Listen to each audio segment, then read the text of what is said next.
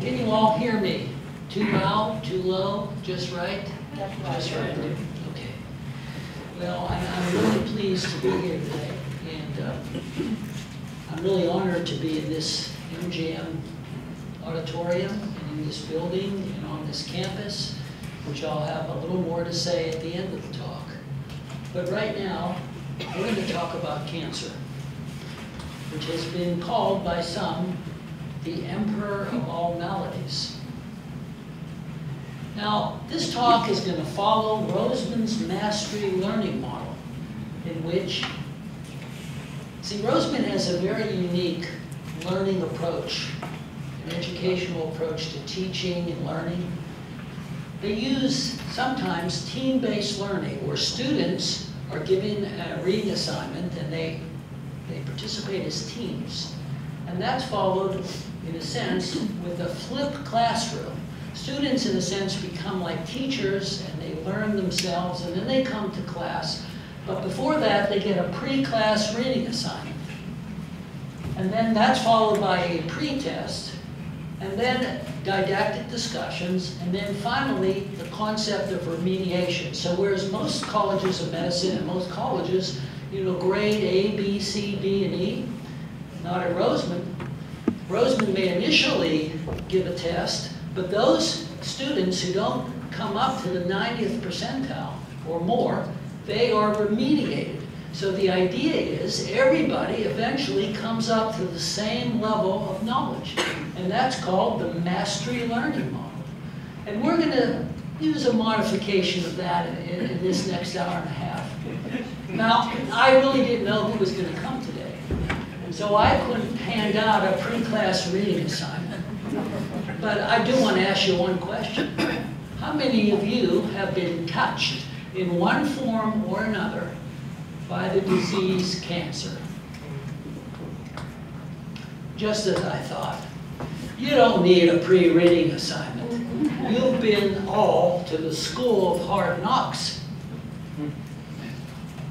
Now, the perfunctory disclosure, my talk is not going to have any issues of conflicts of interest. I'm not going to discuss commercial products or services. I'm not going to discuss unapproved or off-label uses of any commercial product or device. Now, I have written 9 learning objectives, which I hope you'll gain an understanding that relate to the cancer problem, and they're summarized in the following statements. Number 1, we're currently facing an epidemic of cancer in the U.S., and this dreaded disease has afflicted or affected nearly all of us. 2, the cancer problem we face today is largely due to the proliferation of synthetic environmental carcinogens found in cigarette smoke, processed foods, shipyards, nuclear reactors, and industries such as plastics, oil refineries, and mining. 3, cancer is a disease characterized by abnormal cells that have acquired the ability to grow faster than the remainder of our body's normal cells. And this abnormal growth of cancer is the major cause of cancer morbidity and mortality. 4, cancer is a disease of our DNA, in which the majority of our normal genes are affected through genetic alterations. Thus, cancer is a difficult disease to treat effectively because it is hard to neutralize all of these affected genes. 5, improved screening for cancer at its earlier stages, including the stage of precancer, has resulted in a significant decrease in cancer mortality for a large number of different cancers. 6 point, between the period of President Nixon's war on cancer in 1971 and the President Obama's moonshot, over $500 billion has been spent on the cancer problem, and this money has been proportionally allocated to those cancers with the greatest impact on mortality. This same federal allocation has been administered predominantly through the National Cancer Institute, which has budgeted the monies proportionately to those areas of our nation where cancer morbidity and mortality are the highest. 7, our present era of personalized medicine, in which we can successfully sequence every patient's cancer genome, has resulted in precise cancer therapy, which can be used to individualize therapy for significant numbers of cancer patients. This approach has given birth to the clinical trial, a systematic and well-controlled method to evaluate newer therapies and compare them to older established therapies. 8, the most important parameters in evaluating the success of a new cancer therapy on patients are number and type of tumor responses, partial or complete responses. And finally, cancer education and teaching at all levels are an essential part of any academic and community cancer effort, and if successfully carried out, will undoubtedly lead to both student as well as faculty satisfaction and happiness. Those are the points we're going to cover. But I need to give you a pre-test. So I'd like you to take out your cell phones, and we are providing free student Roseman access to everybody. You just pick the Wi-Fi, which is named LAS student, and you don't even need a password.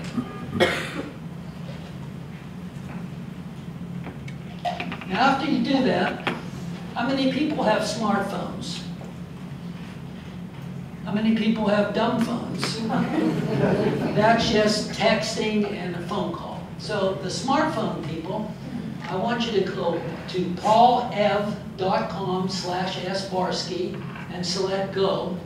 And for those who can't go to the web, who have dumb phones, I want you to do text messaging. I want you to type in the line 22333 and in the message line sbarsky. And if you've done that successfully, you'll get a message, you've joined Sanford H. Barsky's session.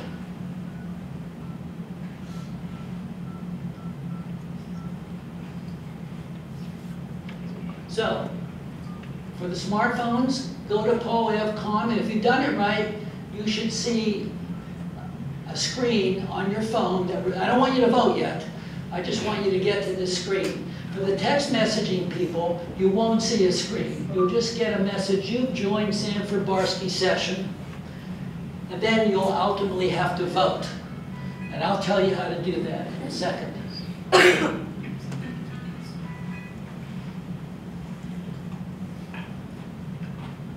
Are you all logged in?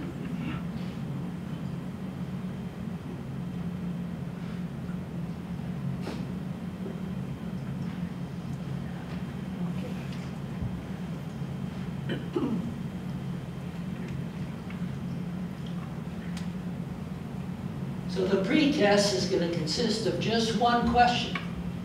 Looking at these 9 statements. Number 1, we're facing an epidemic of cancer. I don't want you to vote yet. 2, the cancer problem we face today is due to the proliferation of synthetic and environmental carcinogens. 3, cancer is a disease characterized by abnormal cells that acquire the ability to grow faster than the remainder of our body's normal cells. 4, cancer is a disease of our DNA, in which a number of genetic alterations have occurred in many genes and it's hard to neutralize them. Improved screening, however, for cancer has resulted in a significant decrease in cancer mortality for a large number of cancers. 6, between President Nixon's war and the Obama moonshot, we've spent $500 billion, and this money has been allocated proportionally to cancers with the greatest impact of mortality and morbidity. And the federal allocation has been administered predominantly through the NCI appropriately to areas of our country where cancer morbidity and mortality are the highest. Our area of personalized medicine, which can sequence everyone's genome, has led to individualized therapy for cancer. And this has given birth to the clinical trial, which we're going to talk about. And then 8, the most important parameters in evaluating success is new cancer therapy is the type of tumor responses. And finally, cancer education and teaching at all levels are essential to any academic effort, and if successfully carried out, will undoubtedly lead to both student as well as faculty satisfaction and happiness. Now we're going to discuss every one of these, and we're going to have a question and answer period after number 5, and then again after 8. Now this is what I want you to do. If you think every one of these statements is true, I don't want you to vote yet. We're going to count to 5, and I'm going to say vote. But if you think every one of these statements is true, you're going to pick A. If you think most of these statements are true, but not all, you're going to pick B. If you think only a minority of these statements are true, you're going to pick C. If you think all these statements are false with the exception of one, you're going to pick D. And if you think every one of these statements is a bold-faced lie, you're going to pick E. Okay, I'm going to count to 5, and then I'm going to say vote. Now, some people are already voting. I'm going to tell you, the way this works, if you voted already, you cannot vote again. You are locked in. So, are you all ready? 1, 2, 3, 4, 5, vote.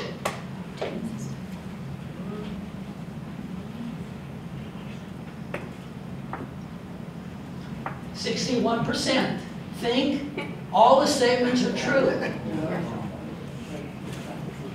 16% think most are true. 20% think only a minority are true, and 4% think, that's changed, it moves as you vote, you know.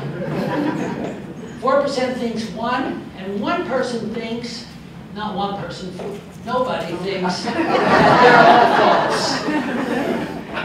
We're going to keep the statements up, so you can, I hope they're a little smaller. We'll try to get them on one screen.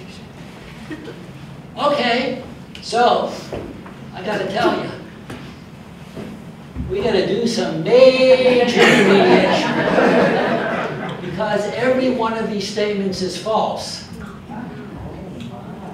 And that's why this talk is called Demystifying Cancer. We are currently facing an epidemic of cancer in the U.S. This dreaded disease has afflicted or affected nearly all of us.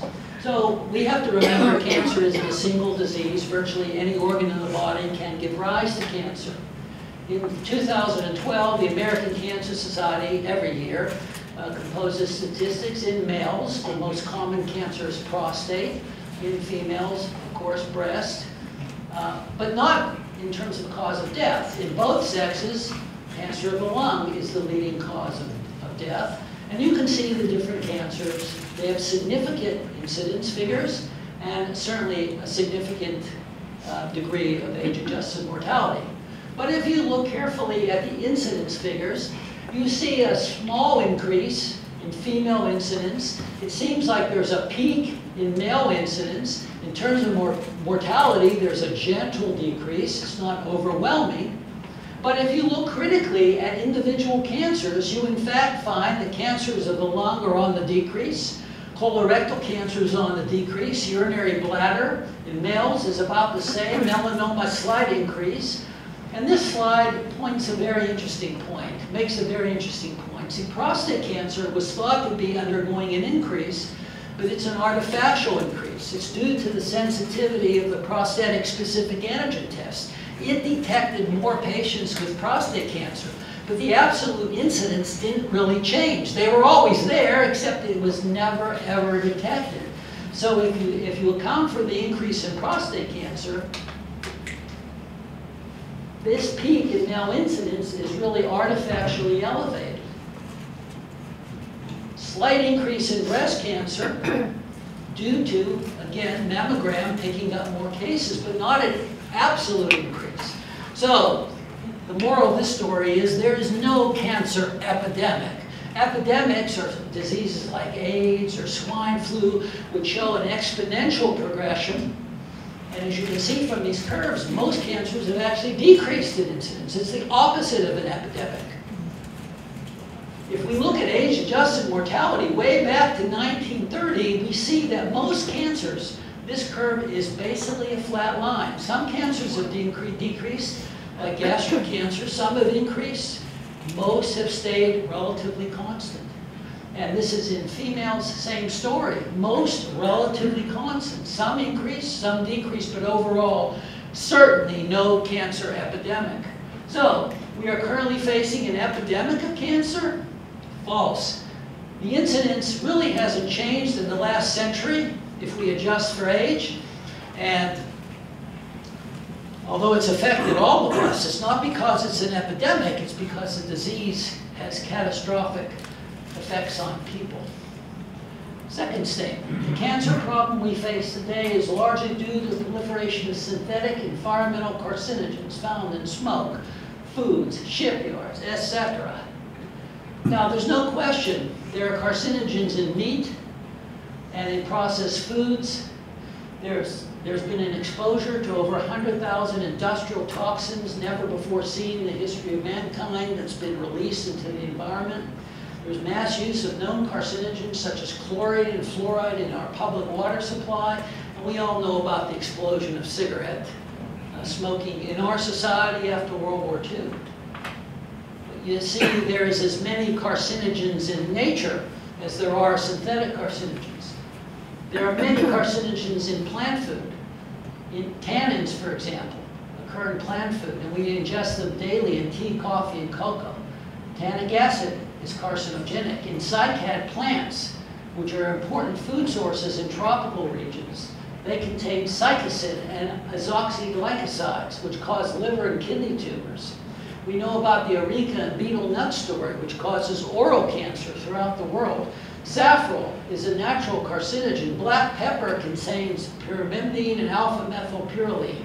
And we all know about aflatoxins, probably the leading cause of hepatocellular cancer in the Far East. So there are as many natural carcinogens as there are synthetic ones. And remember, a carcinogen is simply a chemical that can bind to DNA. It's electrophilic, it seeks electrons.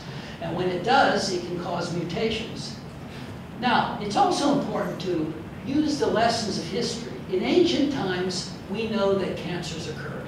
And there was no synthetic carcinogens in ancient times. Our evidence is from Egyptian hieroglyphics, Mayan statues, cave paintings, historical sculptures, fossil and paleopathological evidence. For example, in this fossil from the pre-Columbian era, about 5,000 years BC, paleopathologists think that these little black lesions in the skull represent multiple myeloma. There are examples of lytic lesions thought to be metastatic breast cancer in the scapula. There was a recent case a few thousands of years ago in the tibia of osteogenic sarcoma. And this famous sculpture of Michelangelo's called Night. Experts think if you look at the left breast, the breast nipple is inverted and there's adenopathy in the axilla and supraclavicular area, and this is stage 3 breast cancer. Now, what's important to recognize is that in ancient times, cancer was probably rare. But people lived rarely to be much older than age 30. If we look at cancer in our modern society, it also would be rare before the age of 30. So you see, the lesson here is that cancer is a disease of aging. And the greatest risk factor for cancer is not cigarette smoke or aflatoxin, it's mere aging. Cancer goes up exponentially as a function of age. And as we age, it turns out that most cancers occur spontaneously and sporadically. People seem to be obsessed with finding risk factors or family history or a germline mutation. And that gives us a false sense of security, because if people don't have a family history and people don't have a BRCA1 or 2 history, they have this false sense of security. I don't need to go for my colonoscopy because I don't eat meat and I exercise regularly. False. Most cancers occur without a family history, without a germline mutation. Most cancers occur spontaneously and sporadically. Now, the ancient Greeks called this disease cancer because with a little imagination, I think you could make out the sign of the zodiac of Cancer the crab.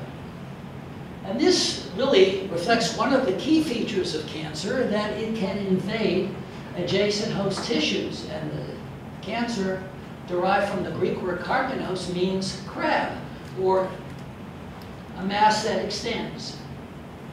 Now, if you look at the history of cancer research, you could probably pick a few important observations that summarize the essence of this disease. But you could say Rudolf Virchow, who was a pathologist, who saw under the microscope that cancers began as cells, that cancer was a disease of our own cells. That would be an important observation. Or if you found evidence, well, if you cited the discovery of DNA, the structure of DNA in 1953 by Watson and Crick, since cancer, as we'll see, is a disease of our DNA, you could say that was the most important observation. Or you could say the discovery of the first gene that could set in motion cancer, called the oncogene, by Varmus and Bishop, which was in 1976, the cellular origin of retroviral oncogenes. You could pick them. But for me, the one individual who best summarizes the cancer problem and why cancers are so difficult to treat are not any of these. It would be Charles Darwin. You all know that Charles Darwin wrote The Origin of Species, where he advanced the theory of evolution. He basically said, as we evolve as a species, as the animal and plant kingdom evolve, we have a series of mutations which happen by random, but nature selects for the survival of the fittest. And if you have a mutation that gives you an advantage, you continue.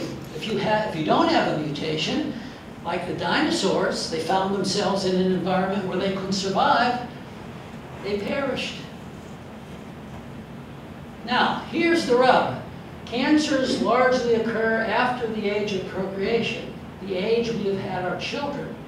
And therefore, our Creator, or if you believe in nature, you can actually believe in both. If you believe the Creator set in motion the natural laws of the universe, evolution, or our Creator, has not provided our bodies with the natural defense against this dreaded disease. Because if we got cancer before we had our children, we'd either mutate and be able to defeat this disease, or we would not exist. We wouldn't be here today because there would be no Homo sapiens species. But we get cancer after we've procreated. So you see, we don't have a natural ability to fight this disease, and that's why, in the final analysis, cancer has proven so difficult to treat, or prevent, or detect in its early stages. You can all blame Charles Darwin. So, the cancer problem we face today is largely due to the proliferation of synthetic environmental carcinogens. That statement is false. There's many natural carcinogens, and it's mainly due to aging. Next, cancer is a disease characterized by abnormal cells that have acquired the ability to grow faster than the remainder of our body's normal cells. And this abnormal growth is the major cause of cancer morbidity and mortality. Well, we know that human cancer is derived usually from a single ancestral cell. And this is why cancers are called monoclonal, or clonal in origin. But as cancers grow, this is actually a type of cancer of the testes called seminoma, and it consists of a monotonous sheet of cells derived from a single ancestral cell. And certainly one of the key properties of cancer is uncontrolled growth. And actually under the microscope we see evidence of that. We can find abnormal mitoses, and we can find evidence of growth in a tissue section. But the problem is not every cell in a given cancer is actively growing. Some cells can be in resting phase. And not only that, as a cancer grows, its cells, even though derived from a common ancestral cell, don't resemble one another.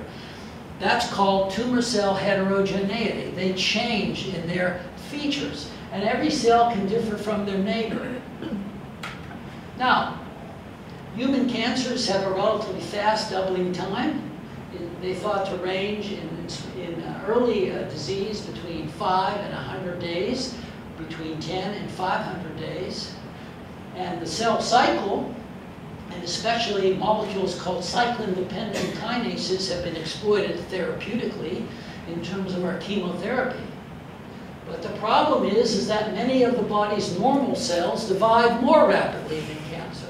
The bone marrow divides more rapidly. Hair follicles divide more rapidly. Cells that line our mouth and GI tract. And of course the developing fetus, which goes from one cell to, in 40 weeks, to an organism that weighs a number of kilograms, grows much, much faster than even the fastest of cancers. So therefore, you see, when we try to treat cancer, we have what's called dose-limiting toxicity. And our clinical colleagues in the community, our clinical oncology colleagues will tell you that they wish they could treat every cancer effectively, but there's what's called dose-limiting toxicity. Low white counts, balding or alopecia, ulcers along the GI tract and mouth, and of course, chemotherapy would cause abortion and fetal malformations in the developing fetus. Now, one of the problems of cancer, in addition to proliferation, is that it doesn't stay put. It invades adjacent tissue, and it gets into lymphatics and blood vessels, and it gets into the circulation, and it forms metastasis. Now, one of the things we do when we work up a patient with cancer, we ask the question, is the biopsy cancer or not? Virtually everybody with cancer has to have a tissue biopsy. They say the tissue is the issue. And since I'm a pathologist, I'm not going to argue with them. Is the biopsy cancer? Then we engage ourselves in what's called grading. What is the degree of differentiation?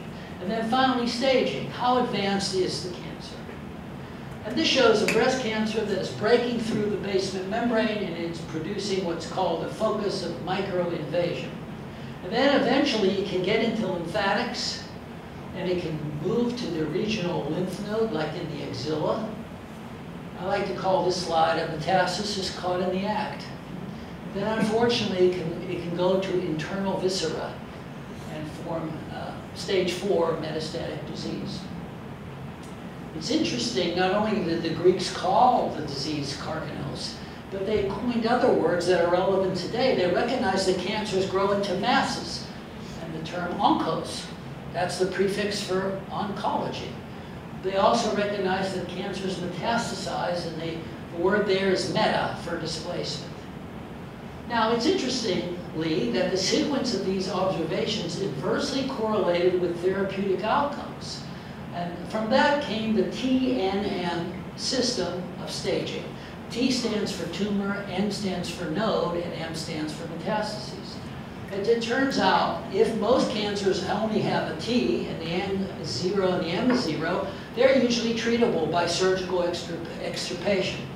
If they also involve regional lymph nodes, they still can do well with either adjuvant chemo or radiotherapy. But when they form distant, overt metastases, they become extremely difficult to treat. Now, I'm going to be showing in this talk a number of curves called Kaplan-Meier curves. These are curves that you need to be familiar with. They show survival over a number of years from diagnosis in terms of percentage. So for example, and this is just a typical cancer of stage 1, you can see that most people survive. For stage 2, there's a little bit of a dropout, and stage 3 more, but in stage 4, you see a dramatic decrease. Now there's one other point of these curves. You see, when the curve levels off, there are no more additional deaths. And so we speak, for example, of cancer as having 5-year survival, 10-year survival. You've all heard those terms. Why do we speak that way? Because according to the Kaplan-Meier curve, when the curve levels off, one could consider essentially that the patient has survived, although there are examples of late recurrences. Now it turns out, as I showed you here, for stage 4 disease, the outcome is not good. Now this doesn't mean that adjuvant chemotherapy doesn't work, because adjuvant chemo is applied before there's overt metastases. But conventional cytotoxic chemo has proved unable to cure most cancers after they have manifested overt metastases or stage 4 disease. So metastasis with growth are the issues.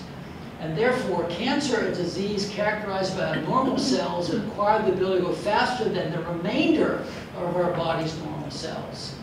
And growth alone is the cause of morbidity? That statement is false. 4. Cancer is a disease of our DNA in which the majority of our normal genes are affected through genetic alterations. Thus, cancer is a difficult disease to treat effectively because it is hard to neutralize all of these affected genes. There's no question that cancer is primarily a disease of DNA. the bases of our DNA are mutated or rearranged or lost or amplified, and that's the primary lesion. But remember that mutations are occurring in our DNA all the time. Our DNA repair mechanisms, our immune surveillance mechanisms, and our programmed cell death mechanisms are all at work monitoring these mutations. But as we age, these mechanisms become less efficient, and mutations may occur undetected and uncorrected. Now, the classes of genes that have been implicated in cancer, there are several other classes, but the main classes are what are called oncogenes and what are called tumor suppressor genes. We know that cancer goes through a series of steps that involve changes of normal cells to cells that show hyperplasia, and then atypia, and then what we call carcinoma in situ, and then finally invasive cancer. We know experimentally cancers go through a series of steps where normal cells lose contact inhibition and grow in plaques, and they also form tumors in mice. But if we look at the outcome of different types of breast cancer, here's different types. This is called luminal A, luminal B. And one of the types is HER2-neu. This has a worse prognosis. It certainly did before there was a therapy based against this. But see, this shows that one gene, and targeting just one gene, can alter the course of cancer. And as it turns out, there aren't that many genes that are altered. There's only a handful. There's, in chronic myelogenous leukemia, there's only one gene. The BCL-ABL oncogene is rearranged. One gene causes the disease. In a solid cancer, the p53 suppressor gene can be mutated. One of the oncogenes can be altered through mutation. But not that many genes are structurally altered. Now, this alteration can set in motion altered expression of a number of cellular genes. But there are therefore only a handful of genes that are altered are structurally altered in any given cancers. The vast majority of cancer genes are not structurally different from the genes in normal cells. And that makes this point. Not only is cancer a disease of our own cells, but cancers deviate only minimally from our normal cells. This only minimal deviation is very hard to exploit therapeutically. So, the statement that cancer is a disease of our DNA in which the majority of our normal genes are affected through genetic alterations is false. And it's very difficult to neutralize genes. We try to neutralize one or two, like HER2-neu, but this statement, therefore, is false. Next statement. Improved screening for cancer at its earlier stages, including the stage of pre-cancer, has resulted in a significant decrease in cancer mortality for a large number of different cancers. But remember this, the purpose of screening is not to detect more cancer. PSA did that, but to detect early cancer and pre-cancer when intervention would make a difference. Remember also that this step of metastasis, which I showed you, is an early event in cancer progression. In fact, the majority of patients who present in the clinic with a breast lump or with a cancer detected on colonoscopy, the majority of those patients already have developed micrometastasis. Because cancer spread, and they spread early. Now, let's look at these age-adjusted mortality curves again. You see, most of the curves are a flat line. When a curve is a flat line, you can conclude a number of things. The therapy of metastatic disease is no good. Chemoprevention doesn't work.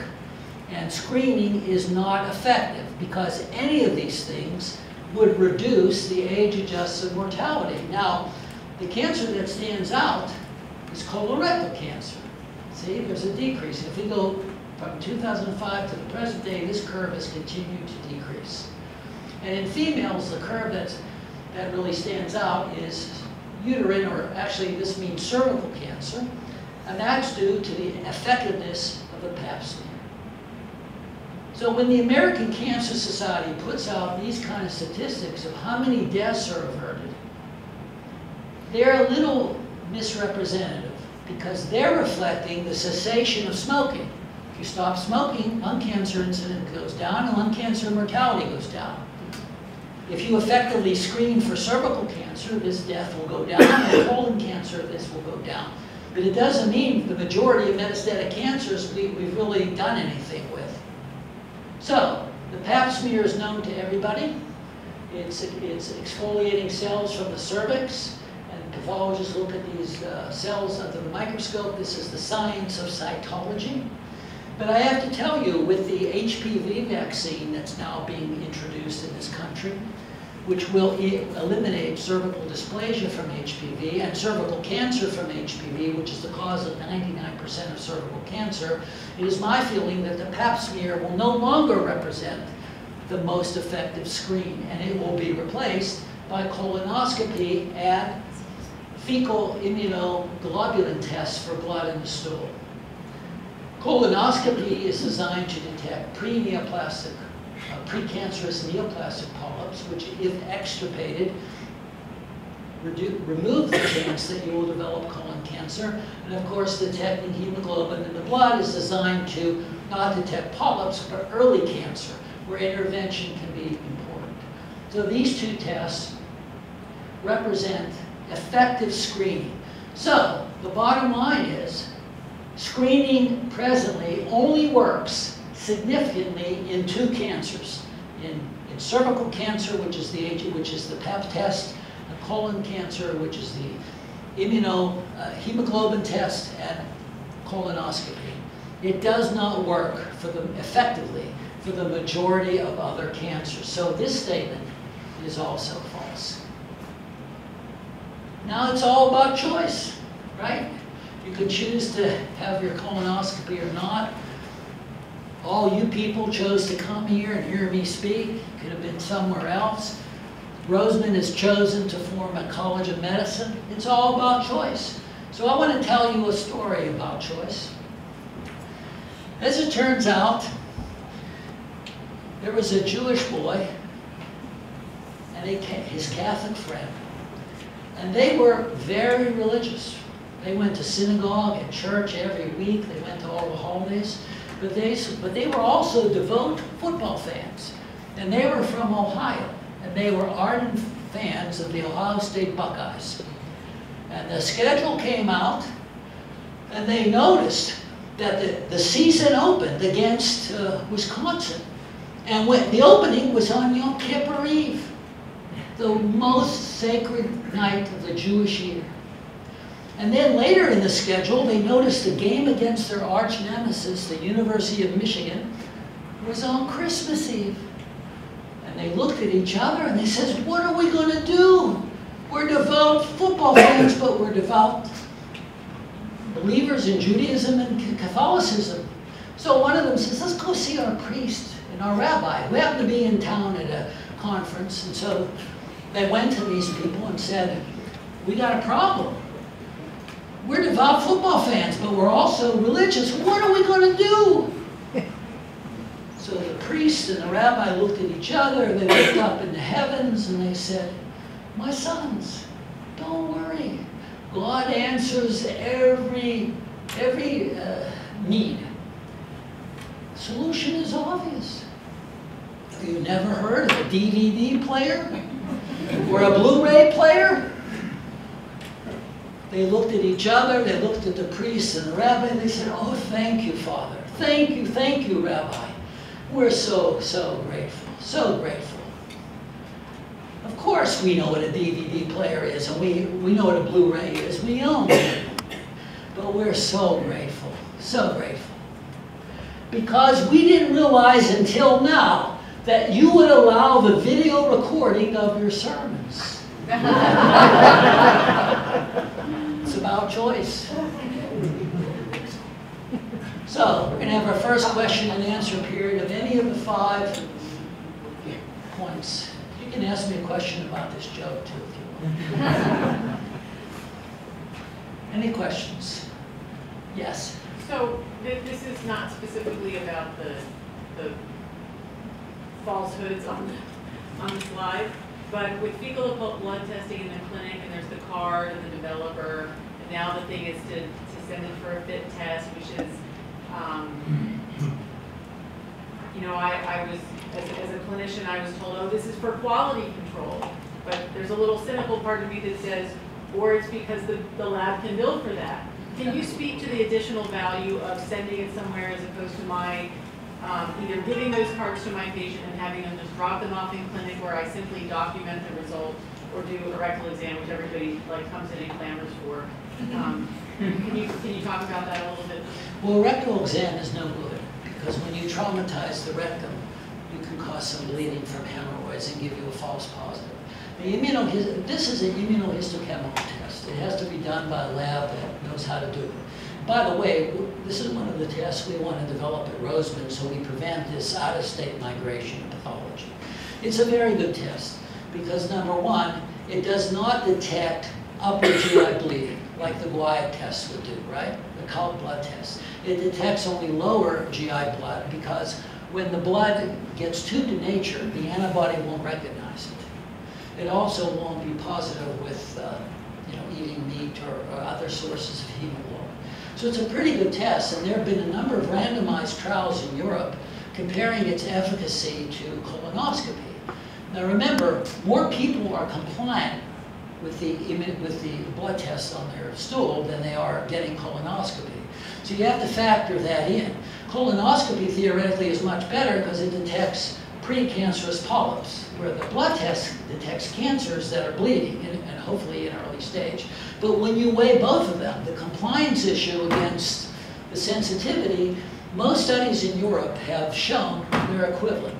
Now they're not long-term studies. Like the real question is, how does this impact age-adjusted mortality of colon cancer, right? And we need 10 years of studies to answer that question.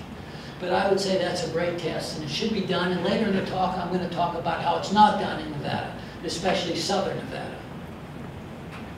There were a few other questions. Yes, sir. I kind of was thinking about something that's within that topic. So Okay. Cancer cells, I understand,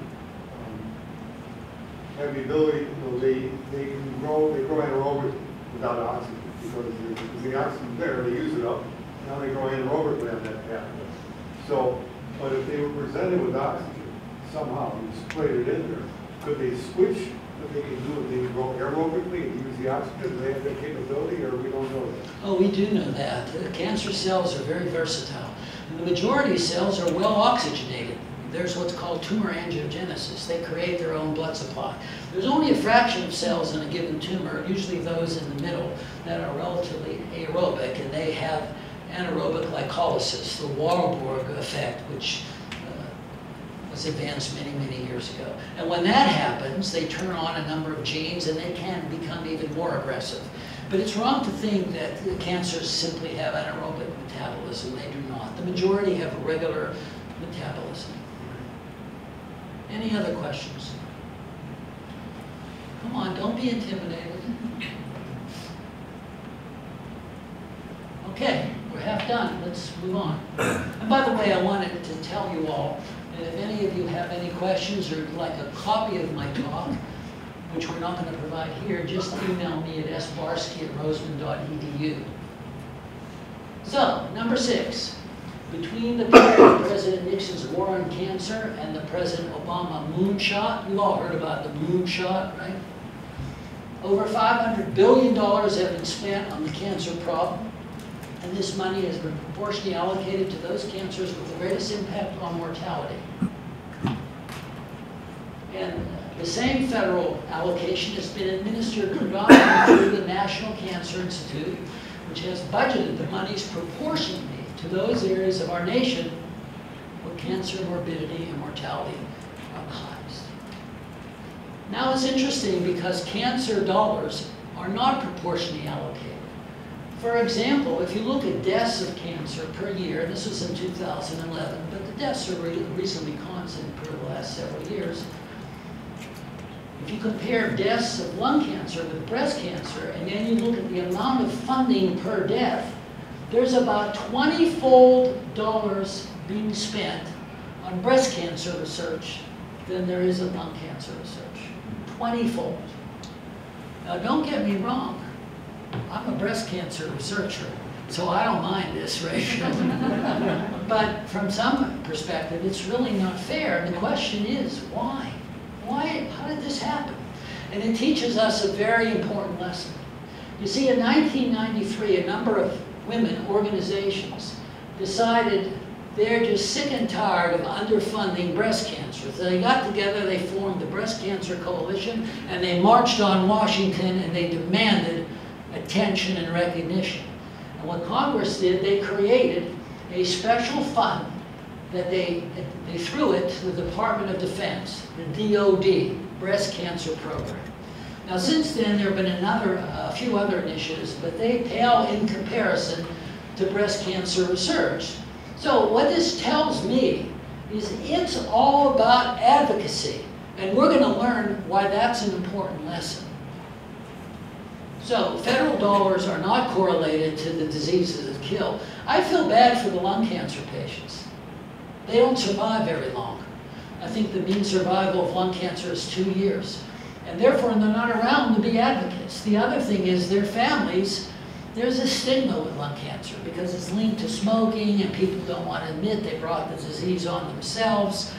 And it doesn't have the same impact that breast cancer does. And so there's no advocacy. And that's why they have 20-fold less in funding, even though it's the major killer of men and women. Now let's look at the map of the US and look at the National Cancer Institute. So it turns out they have created about 44 NCI-designated comprehensive cancer centers. You know where they all mostly are? They're on the West Coast. There's 8 in California alone, and they're on the eastern seaboard and up through New England. There are a few, in the middle of the country. They're not in Nevada. But let's look at where the mortality and morbidity of cancer as a disease is the highest.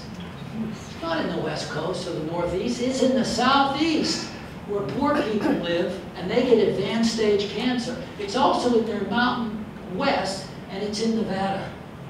So you see, the federal dollars weren't directed to where cancer is the most prevalent in terms of morbidity and mortality.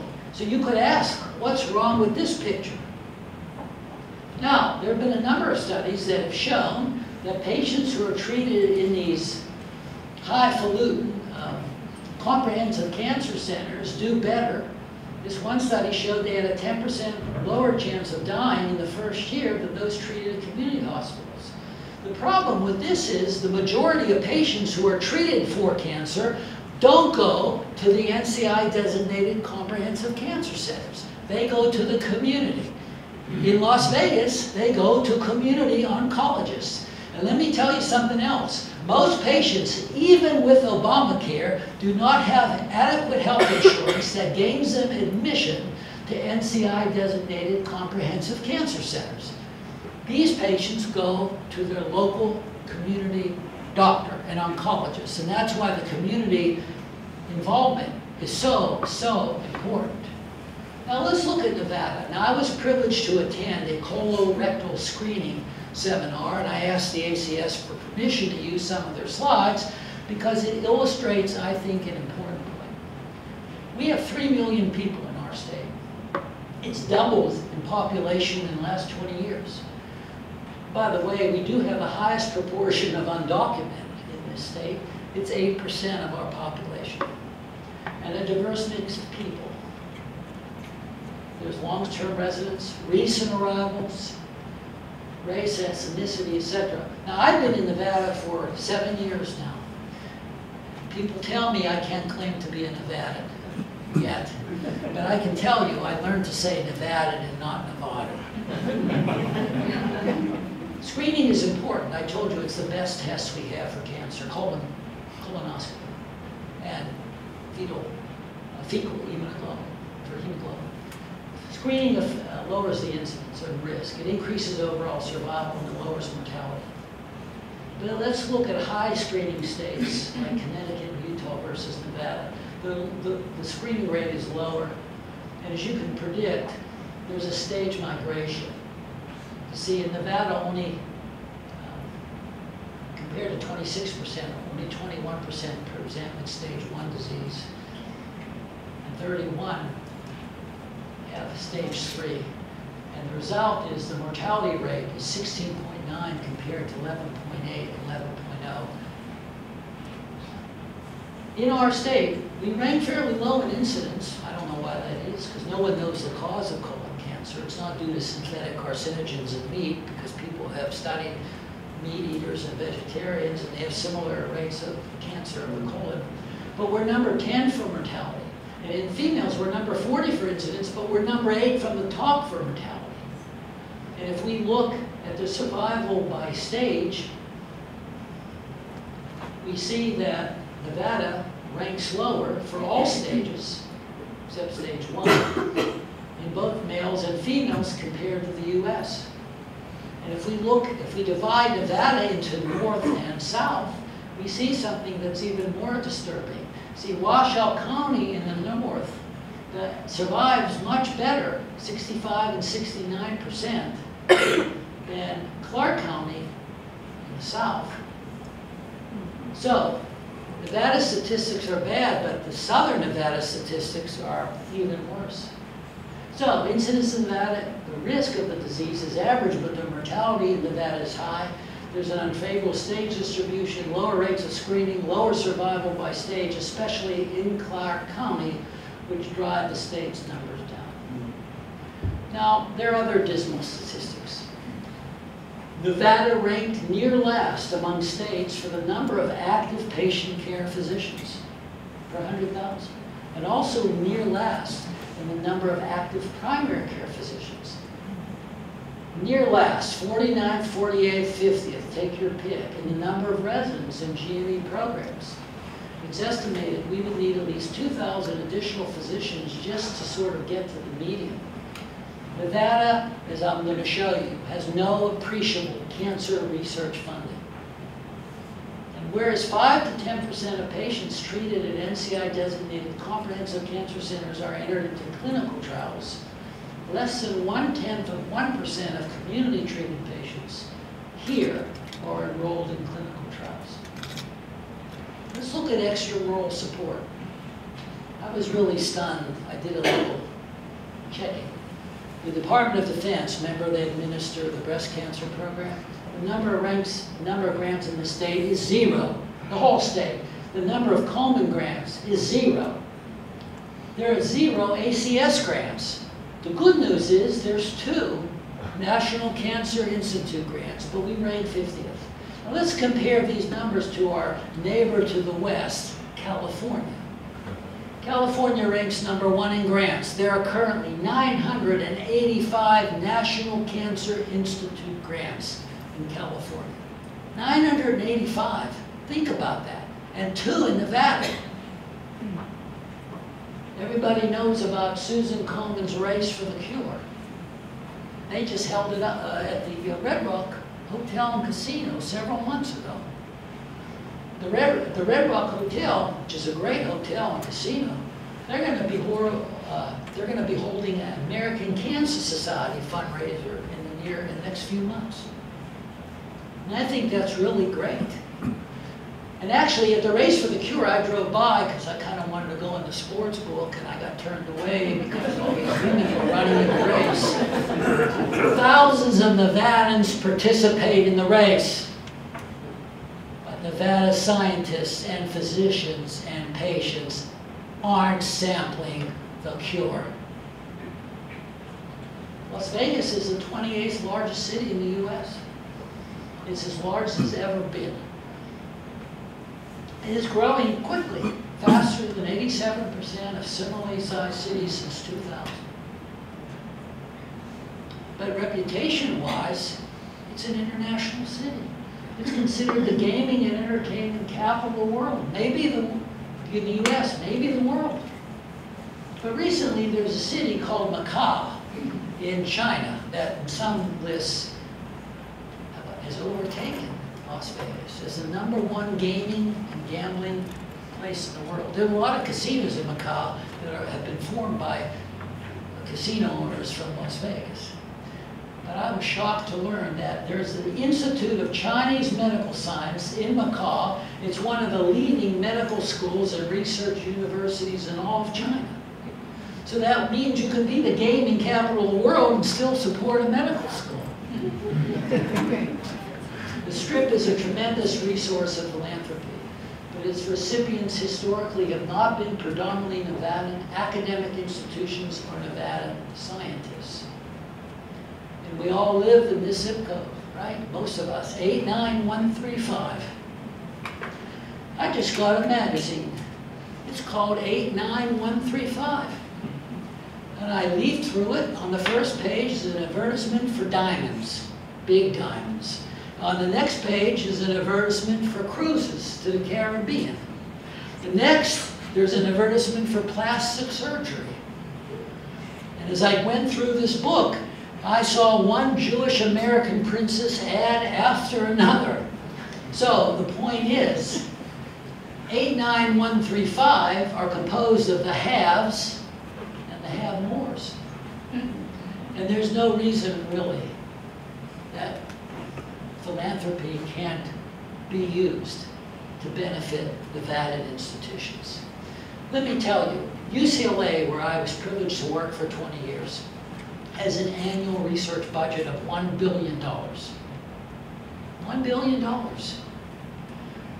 you think they need $1 million or $10 million from Nevada? Do you think that would make any difference with a budget of $1 billion?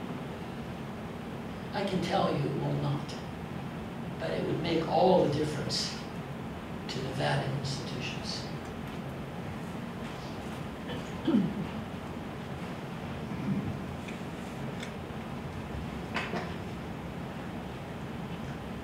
So let's look at the reasons for the north-south gap. We know there's lower screening in the gap. Maybe that's the reason mortality for colon cancer is worse. Maybe, just maybe, it's related to the lower number of general and family practice physicians here. Or the lower number of medical doctors. And the lower number of physical physician specialists. Maybe, just maybe, it's related to the fact that there's no allopathic college of medicine in southern Nevada. And there maybe, just maybe, it's related to the fact that a medical school which promotes research and promotes training of physicians and promotes clinical trials doesn't happen. Maybe the mortality of Nevadans, you see, aren't affected by the gifts to California or the Komen raising all this money. It doesn't help the people of the state. And the truth is, we all bear responsibility for this. Commiserating or talking about it isn't going to help. Wishful thinking isn't going to help. I remember clearly the lesson about from those breast cancer advocates who marched on Washington. They made a difference because they believed in advocacy. So what will help? Advocacy for a College of Medicine, advocacy for cancer research funding, advocacy for clinical trials, and advocacy for Nevadan philanthropy to stay here in Nevada. The other thing that will help is clearly working together. Because let me tell you, if we don't work together, there's no way we'll tackle the emperor of all maladies. So, between the period of President Nixon's war on cancer and the Obama moonshot, it's true that $500 billion have been spent, but the money has not been allocated to those cancers with the greatest impact on mortality. And the National Cancer Institute certainly has not budgeted the monies proportionately to those areas of our nation where cancer morbidity and mortality are the highest. They've done the opposite. But that's been paralleled by these private foundations, and it's been paralleled by Nevada's own philanthropy. So this statement is false. Next. Our present era of personalized medicine, in which we can successfully sequence every patient's cancer genome, has resulted in precise cancer therapy which can be used to individualize therapy for significant numbers. This approach has given birth to the clinical trial, a systematic and well-controlled method to evaluate newer therapies. Well, first of all, it's not given birth to the clinical trial. clinical trials existed a long time ago, before there was personalized or precision or genomic medicine. Clinical trials existed before we even knew that cancer was a disease of DNA, before the molecular. In fact, there's an early example of a clinical trial. James Lynn, who was a physician in the British Navy, gave sailors who were suffering from scurvy lemons and limes to eat. And the story goes, they were effectively treated. That was in 1747. And a lot of lectures I've attended have given this as the first clinical trial. But I have problems with this trial. First of all, I don't know what the control group was. I don't know if it was randomized.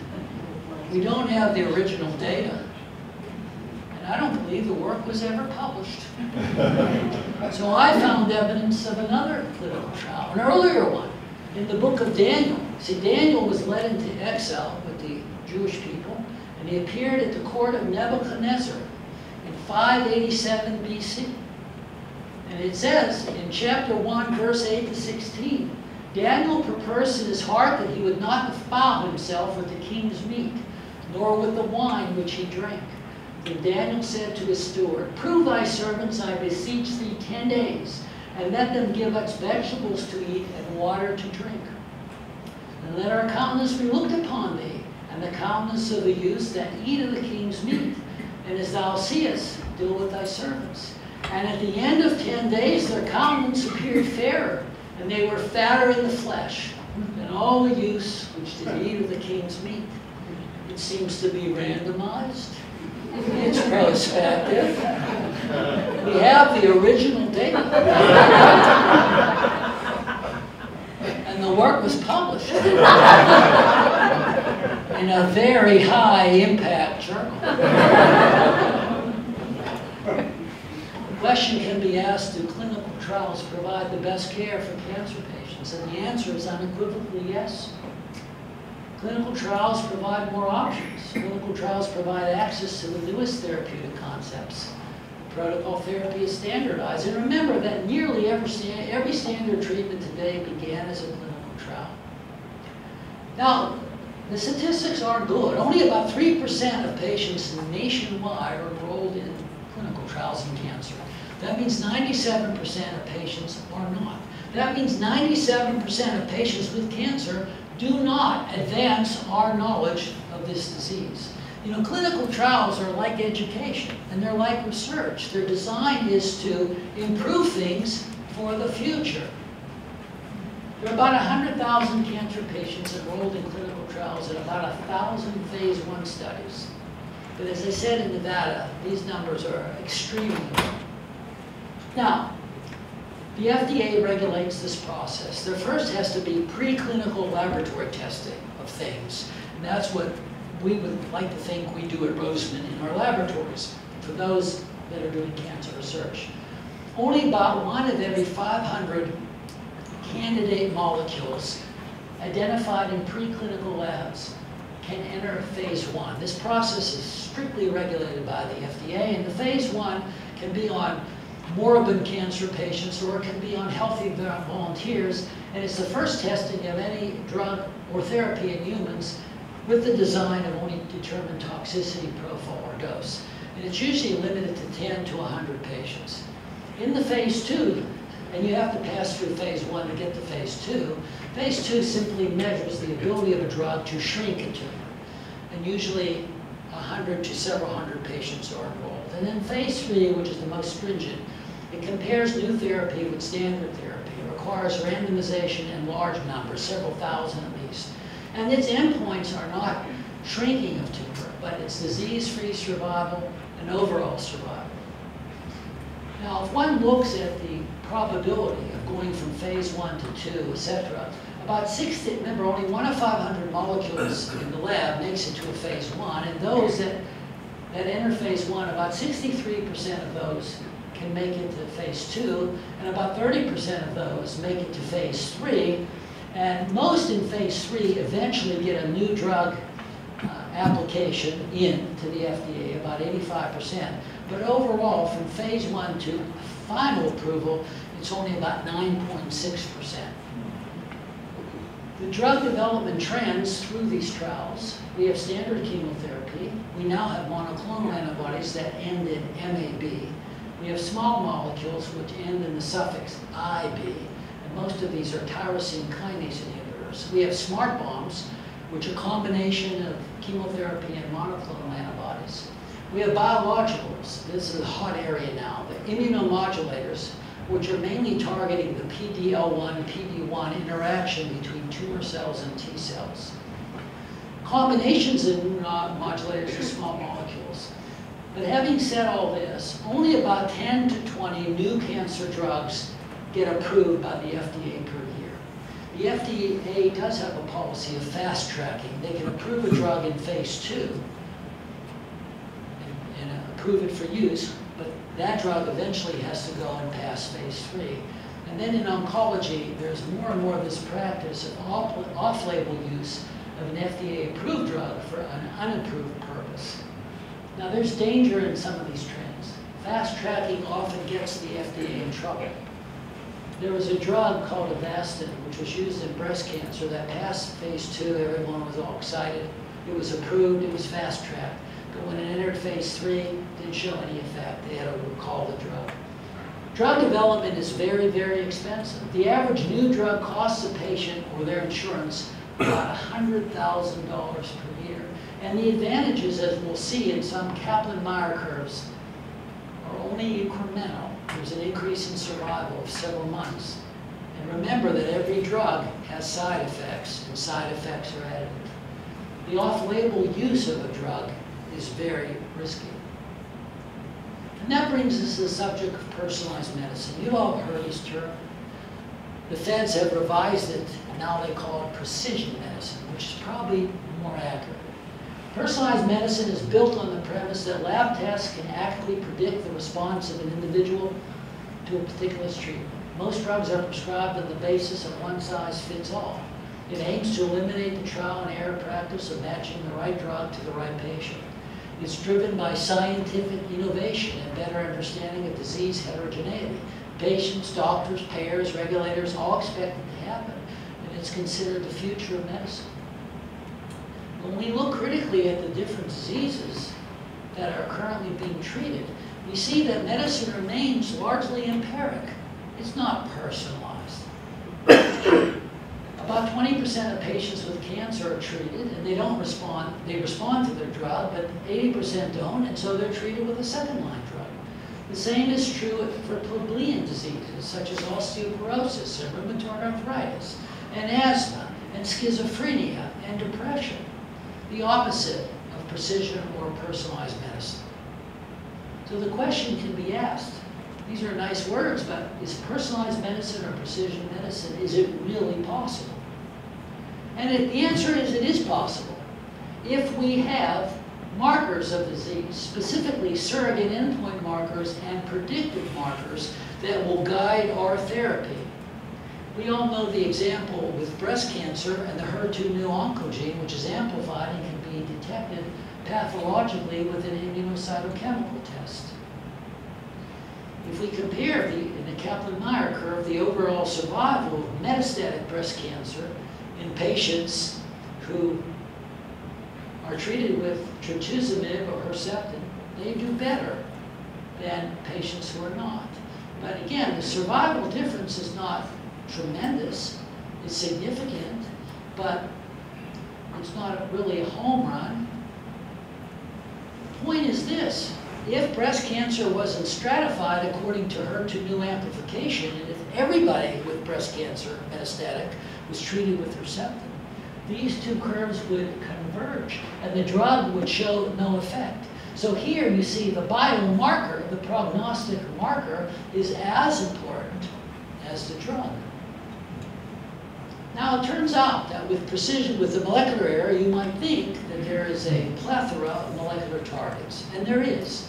But paradoxically, because the cost of drug development last year, or in 2004, it was $390 billion. That's what big pharma spends. The number of new drug applications is actually paradoxically decreasing because these trials are extremely expensive. And if we had a surrogate endpoint marker that can be used in lieu of age-adjusted survival or disease-free survival, it would save drug companies tons of money. It would get drugs through the process, through the FDA process, much more quicker. This was an example of Tarceva, which was a drug designed to detect a activating tyrosine kinase mutation in non-small cell cancer of the lung. And again, if you treated everybody with non-small cell cancer, these two curves would converge and the drug would never have been approved. So the secret of personalized medicine and precision medicine is to find more and more biomarkers that can stratify patients. It's true in cancer, one drug, one glove doesn't fit all. Probably 5 gloves fit all. That's not personalized medicine because it would mean every person would have tailored therapy. And we're starting to get a little degree of precision. But the statement in which, because we can sequence every patient's cancer genome, which we can, has resulted in precise cancer therapy, which can be used in individualized therapy, is false. And as I showed you, it's not giving birth to the clinical trial, which was here a long, long time ago. So this statement is also false. 8. The most important parameter in evaluating the impact of the new cancer therapy on patients are number and type of tumor responses, partial versus complete. Now, as it turns out, many cancers respond to a drug because the proliferating population of a cancer is susceptible. But it's known that cancers have reserve populations which are called stem cells. And these stem cells can be resistant to conventional chemotherapeutic drugs, and they can then repopulate the tumor. The tumor cells can circulate in terms of circulating tumor cells. They sometimes can produce circulating DNA, circulating exosomes, and they can reflect driver and passenger mutations.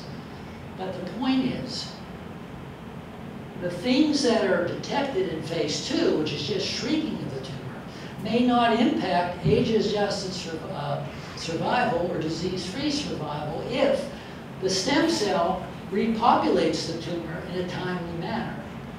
Here, in a metastasis that has no stem cells, there may be no metastasis. In those that have some stem cells, they can get metastases in a few months to a few years, or with a partial malignant potential, they can get a period of dormancy followed by metastasis after many years. These Kaplan-Meier curves also illustrate an important point. This is disease-free survival, time to metastasis. This is overall survival, which reflects not only recurrence of the cancer, but any treatment-induced mortality. What's important to realize is that these curves apply to groups and not individuals. And I've seen doctors and patients confused about this. You see, here, this curve is luminal A. Let's look here. Luminal A breast cancer, that's the estrogen receptor positive breast cancer, a really good prognosis. Look, 90% survive 96 months. And the triple negative, which is down here, less than 20% survive. So a doctor, in seeing a patient with luminal A, will say, good news, you have a 90% chance of surviving. Or somebody will see a patient with triple negative and they'll say, not so good news, you have only 20% chance of surviving. That's false. These numbers apply to the group of patients the patient belongs to. So 10% of patients with luminal A won't survive, and 20% of triple negative will survive. Nobody can ever predict what an individual patient will do when it comes to cancer. And I see this assumption made all the time in patients and in my clinical colleagues. And that brings us to another parameter, which is called quality of life. Now, you might be thinking, what does a pathologist have to say about quality of life? Well, I have to tell you, not only am I a pathologist but a cancer scientist, but unfortunately, I've also been a cancer patient. So I think I can talk about quality of life. There is a big difference between doctors and patients in how they view things. let me tell you, if you're both a cancer doctor and a cancer patient, it's much better to be the cancer doctor. See, pathologists think any cancer is interesting. Under the microscope, it looks great, right? And my clinical colleagues, you know, they view patients somewhat differently. They've had successes and they've had failures, and they like to pat themselves on the back when they have a success. But a patient views things a lot differently. A patient compares things differently. The patient says, how are things different in my life now that I've been treated for cancer and I've had the side effects of cancer treatment? It's a totally different perspective. And the facts are there are permanent untoward effects of cancer therapy. I'm not talking about transient neutropenia or transient nausea and vomiting that chemotherapy induces. I'm talking about permanent effects that affect quality of life that are termed collateral damage. Effects like chemo brain, effects like permanent paresthesias or permanent alopecia or permanent chronic fatigue. The American Cancer Society has pioneered the concept of survivorship research. But I think they have not gone far enough. Because see, the question that needs to be asked of a cancer patient is, how is your life different now that you've had cancer and been treated for it compared to your life before? The kind of research that occurs under survivorship is researchers ask a question, certain perfunctory questions like, how's your sex life? How's your sleeping? It should be the researcher asking the question. The patient should be talking about how they've been impacted by the disease. So I think survivorship research needs to be liberated. So the most important parameter in evaluating the impact of a new therapy are number and type of tumor responses. That statement is false. Age-adjusted survival, disease-free survival is much more important. But the most important thing of all is quality of life. So, we're at our second and final question and answer period. Yes, sir. We got a person who's kind of a friend who just had cancer surgery. So they have to be in the sinus area. So in order to get to it, cut it out, they go through the jaw, they have to block off the eye because it's visible there. And so when we reading papers, it was just asking us to read.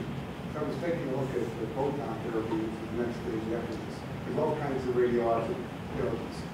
So you read all this stuff, and proton is powered to be really great because it localizes, you can focus it, put it right in the tumor. And I'm kind of wondering what you think about that, and what happens mechanistically with the protons as they get into it. They start knocking things around.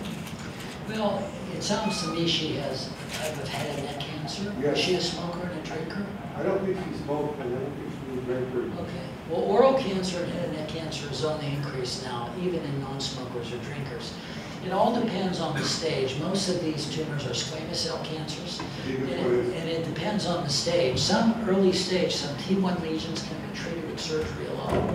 But if they show certain things under the microscope, like perineural invasion or lymphovascular invasion, or they're close to a margin, then studies really have shown that there is a benefit from adjuvant radiation therapy and as well as adjuvant chemotherapy. You have one shot at it, because if it recurs later in the head and neck, it's going to have a very poor prognosis, and you're not going to have a good chance of cure.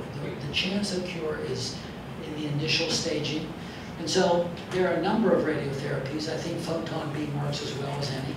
But the question is, what is the stage and what are the features under the microscope that would make that therapy adjuvantly effective? Okay, I honestly don't know that, but thank you. I was just curious if this was much more of a magic bullet than the others were saying, not necessarily. There are no magic bullets in cancer. I wish there were. Yes, sir. Yes, do you see gene modification therapies like CRISPR and other types being a new type of improvement in cancer therapy?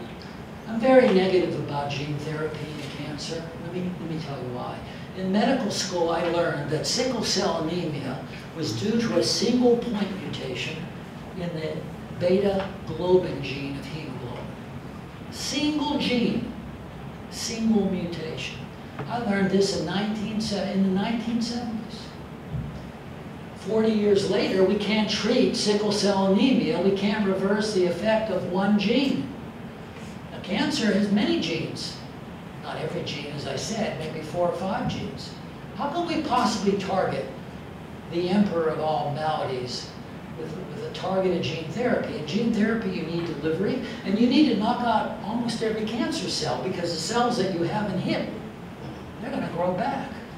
So I'm very negative about gene therapy in cancer. I'm negative about gene therapy in general, except for certain congenital immunodeficiency states. Any other questions? Yes, sir. Could you comment on the status of the omics? There's genomics, there's metabolomics, there's proteomics, and then there's kind of the big data component of that. What's the status and potential there? Well, they're all important because they're high throughput. You need you need great computational ability to analyze genomics and metabolic omics and transcriptome and proteomics. These will contribute to precision medicine, especially when analyzing a tumor. But whether it'll lead to personalized medicine is another kettle of fish.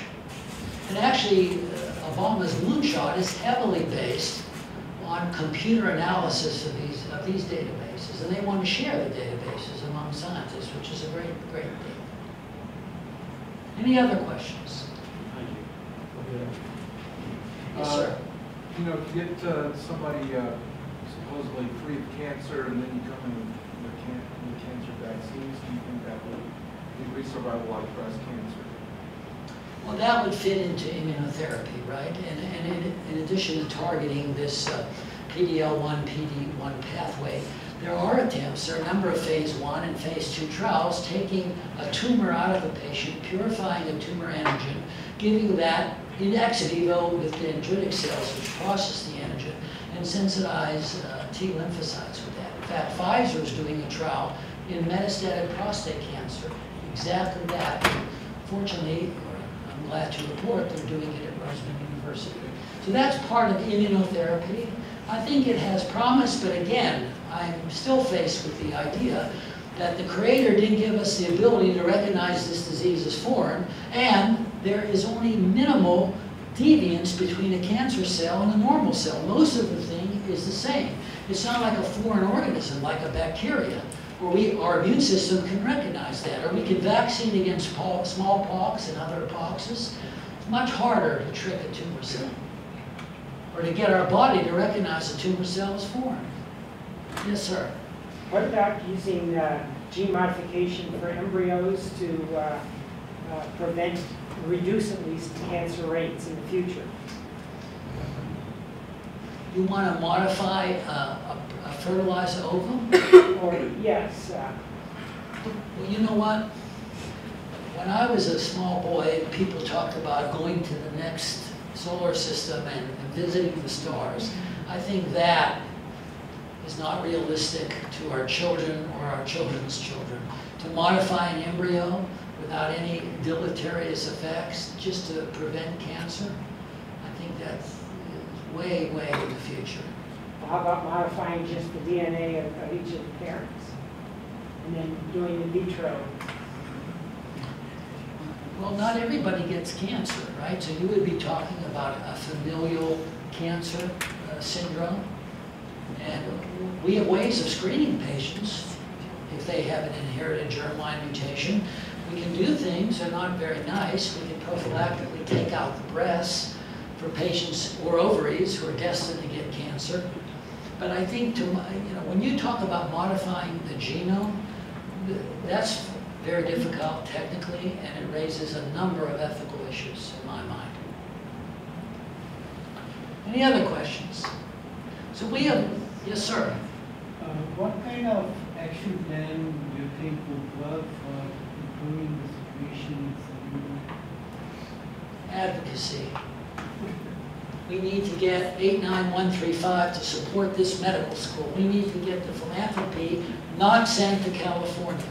We need to get these funding agencies who receive a lot of money from the veterans to send some of it back. You know, it's sort of the opposite, right? The Strip is based on the concept that people come here to gamble, and they come here for entertainment, and they leave their money here.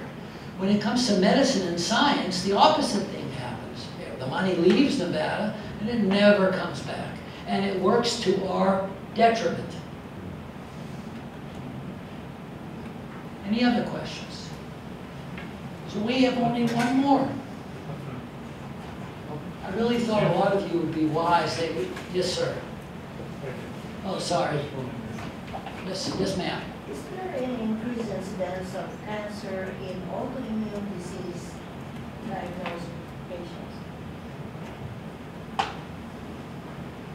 I have to think about that. You know, autoimmunity is the exact opposite, right, of failure of the immune system to recognize cancer. In fact, many of these immunotherapy strategies, they have a side effect of autoimmunity. The patients who are treated with this PD-L1, PD drug, this antibody, they have a high rate of autoimmune disease because when the T cell is stimulated to attack the cancer cell, or the inhibition which normally exists is removed, they attack other cells.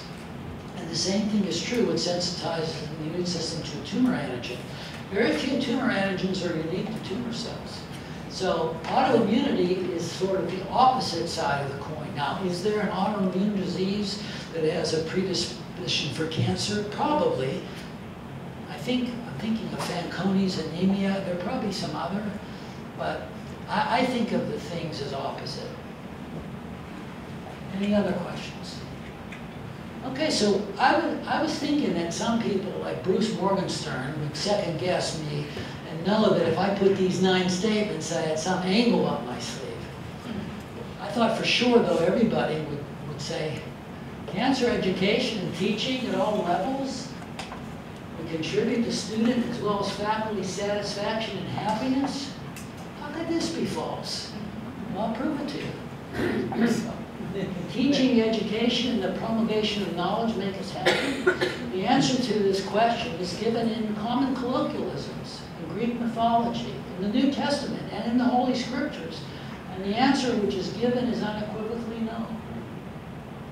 We know the statement, ignorance, not knowledge, is bliss.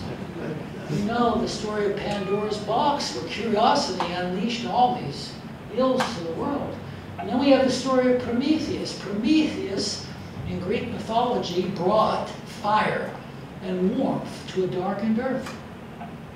What happened to Prometheus? Zeus punished him.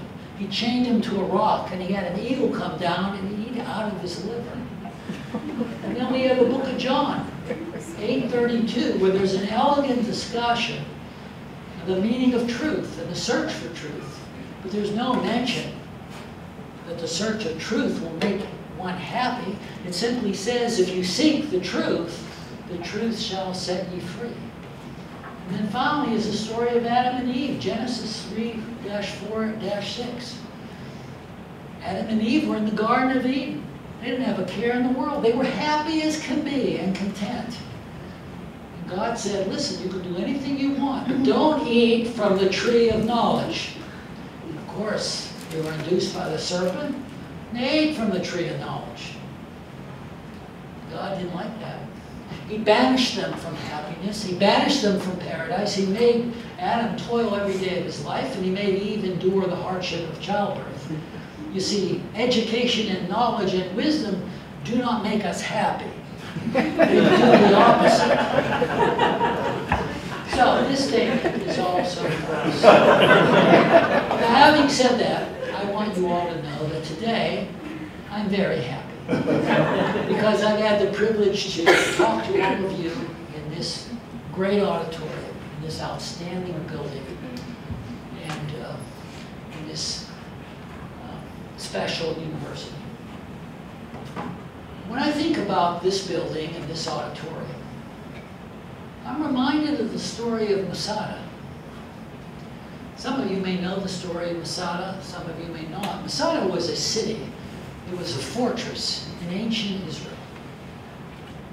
And it was the site of very good activities until an outside institution had designs on expansion. And that institution was the Roman Empire. And it conquered Israel. It destroyed the Holy Temple.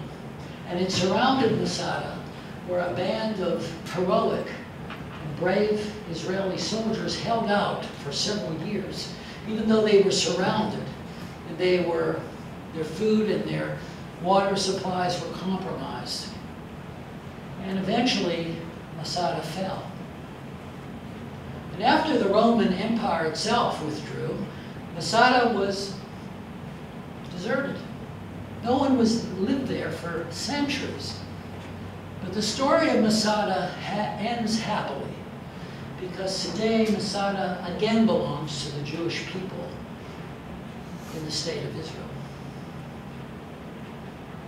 Now this building and this campus reminds me of a story, because it was formed initially by two visionaries, the Murans, and they developed the Nevada Cancer Institute, which was an academic cancer center doing clinical trials and research, and it was designed by Nevadans, of Nevadans, and for Nevadans.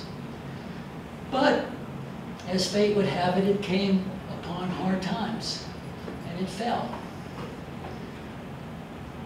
And another outside entity that had designs on expansion claimed it, and that was the University of California at San Diego. Of course, that didn't work out too well.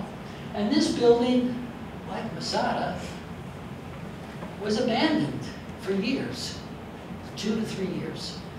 These rooms, these labs, these clinical spaces were gathering dust.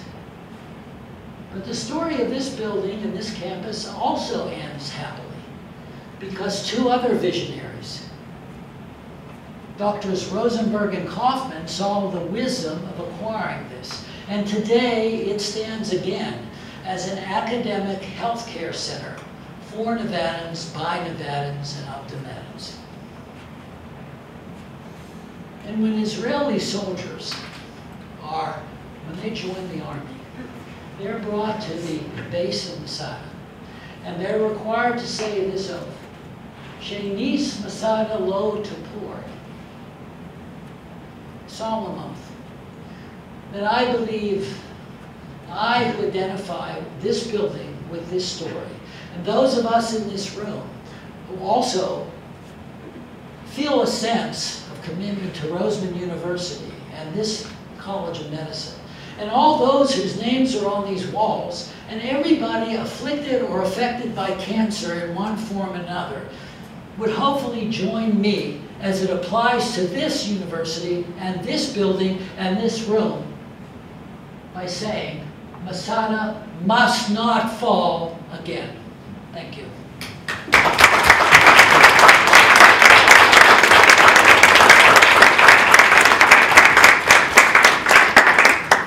Again, any questions or comments, feel free to email me. I'll be glad to provide you with a copy of this talk. And it's been my privilege to speak to you.